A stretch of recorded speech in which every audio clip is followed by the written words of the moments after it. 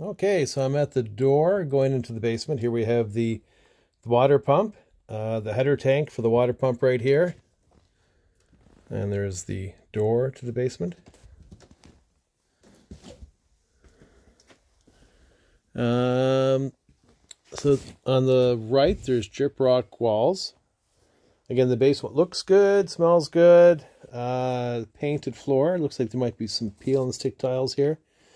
Right there. And this material here, so it's hard to see what's behind it. Lots of insulation in the ceiling here. Good to see the metal posts. That's what you want in a basement. Again, the floor joists and the beams. Everything looks good and solid. Big open room in here. Look at that nice carpet. Fancy. This is where the fancy dining room is. Okay. Here's the electrical, 100 amp wiring. So,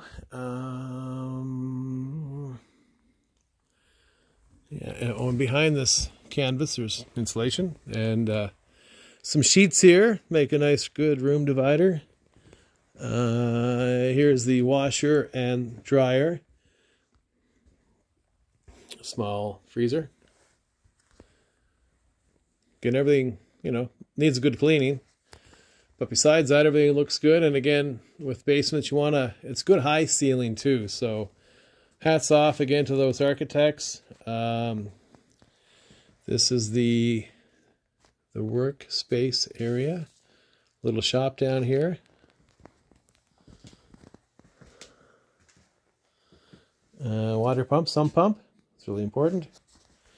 And what we have here is something every house should have. It's a backup battery for the water pump. That's interesting. And it looks like there's Bluetooth attached to it as well. Yes.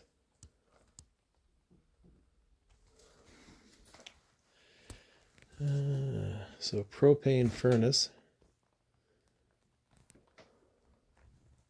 Forced air, propane forced air furnace. Little convection heater here. So yeah, this guy's got lots of small appliances. I think he's a small appliance repair guy. So there's your hot water tank right in here. It looks electric.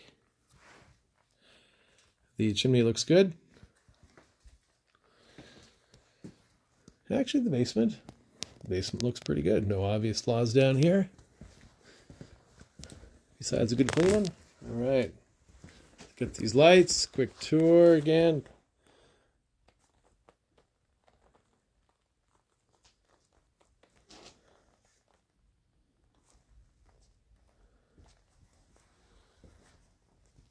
And there's the entrance.